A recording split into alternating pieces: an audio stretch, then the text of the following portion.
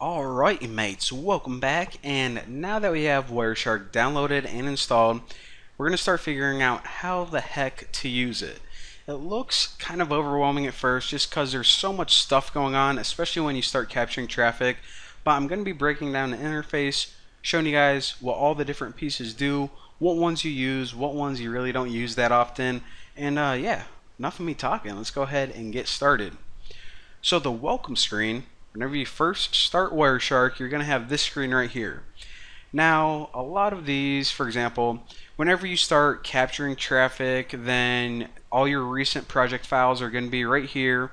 This little section will actually take you to the website that I showed you guys in the last video.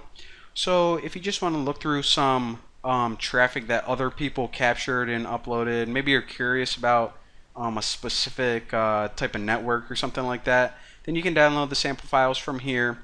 Also, they give you some other links like to their website's homepage, user guide, and some other help sections as well. The main section that we use from here is this one right here. So these are all the capture settings, so we can either capture our own traffic. However, if you did download one of those sample files and you want to review that, then if you just go to File, Open, then you can choose whatever file you downloaded. So this was the HTTP one that I told you guys to download, but I'm not going to open that because I'm going to show you guys how to capture your own traffic. So in order to start listening for the traffic on your network, you first need to choose an interface. Now, depending on how your network's set up and what NICs you have installed on your computer, this section is going to be different for everyone. So this is my main NIC, and right now I'm just sitting at a regular desktop, and I believe it's on board. It came installed on my motherboard, but if you guys have like other wireless cards that you bought, then they're gonna pop up here too. You guys probably won't even have these because I have virtual machines installed on my computer, and whenever you install a virtual machine, then it comes with a virtual interface. But just select your main one, whatever it is for your computer, and then you can hit start. So what this is going to do is it's going to say, okay, this is how I'm connected to the internet. Start listening for traffic on that network.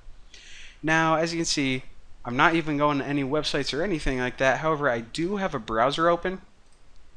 So it's doing a bunch of stuff behind the scenes, and that's what's kind of amazing that people don't realize is that whenever you're just like this, alright, got nothing going on, just, you know, looking at my desktop, your computer is doing a lot of crap, as you guys can see.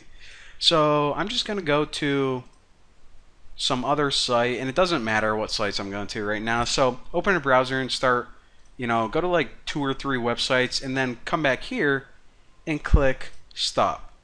Now let me pull this back up. Don't mind what I'm doing right now. This is just because I was playing around with this before this tutorial.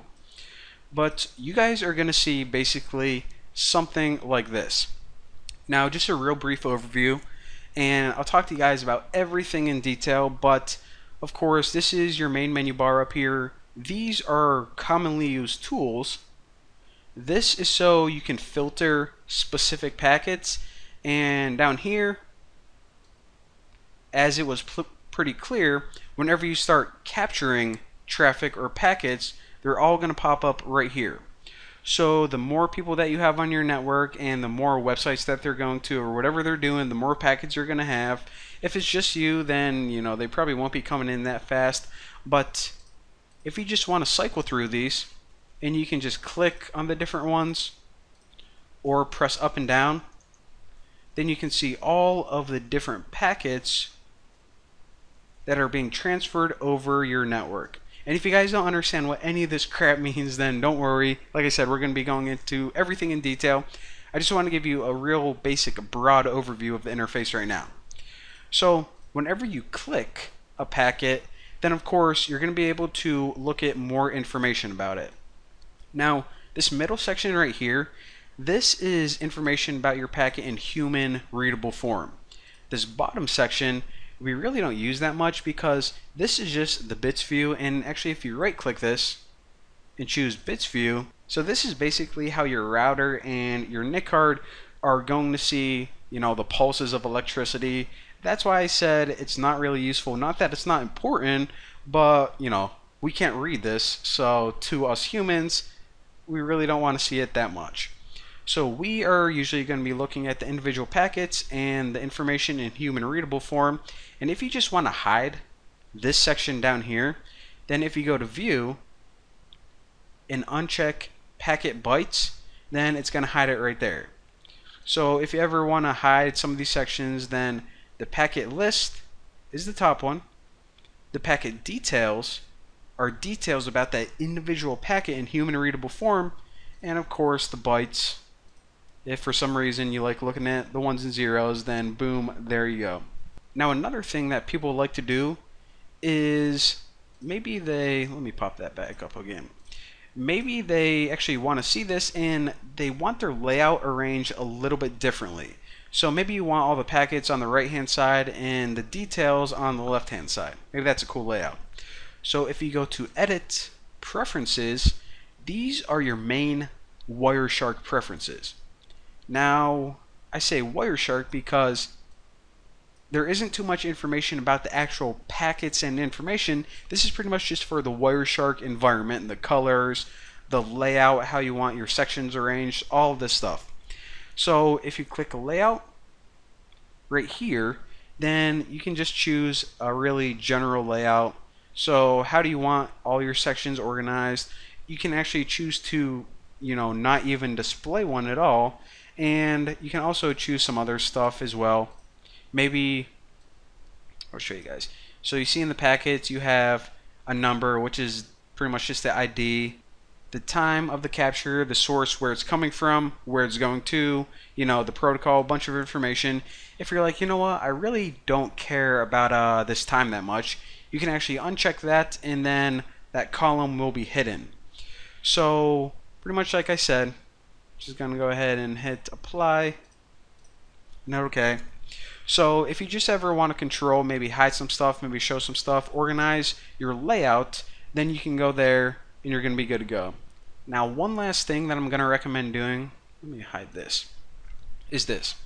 So if you go to view and then you go to name resolution, make sure that you have this enabled for Mac layer. So whenever you have a MAC address, it pretty much looks like a bunch of weird numbers. Well, the first section of your MAC address is actually there to identify the manufacturer or the distributor, basically the company that made your network interface card. So if you have this enabled, then it's going to take those numbers and translate it to the company's name.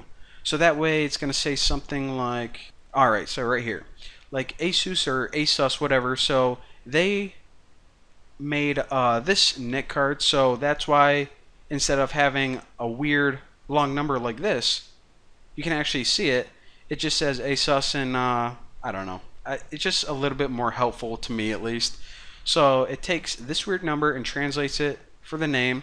However, what you probably don't want to do is you don't want to resolve just every single name, because if you start trying to pretty much translate all of these IP addresses, then what it's going to do is it's going to try to connect to a DNS server every time, and then you're going to have a lot more traffic, kind of unnecessary traffic that you really don't care about. So I know I'm kind of overwhelming you guys already, but get your layout how you want it, arrange all these panels, all these sections, display the ones you want, hide the ones that you don't want, and once you got a decent feel of the environment, then we can move on to the next video where we are going to be talking about the capture settings.